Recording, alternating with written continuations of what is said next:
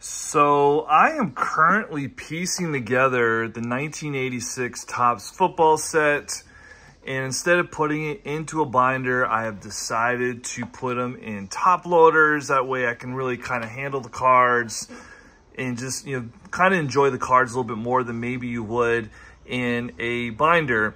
But the reason why I'm making this video is because today, when I was out doing a little shopping, I saw that BCW has got top loaders with colored borders, and one of the colors is green, and I've immediately had to buy it just because I knew with putting this 86 Topps football set with the green cards that it would really make the cards pop a lot more. And I absolutely love just how the look of these. I don't know how long they've been out. Maybe they've been out a while, but it's the first time I'm seeing them. And here's the box right there.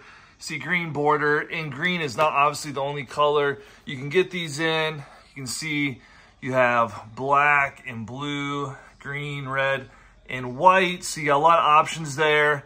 But yeah, I just love the way these look. A little bit different than the average, just clear top loaders that we've been using for so many years. And I think it'll look great with trying to put together this 1986 Topps football set. So I'll put a link down in the description if you want to kind of take a look about purchasing these for yourself. And then let me know in the comments what you think of the colored borders on these top loaders.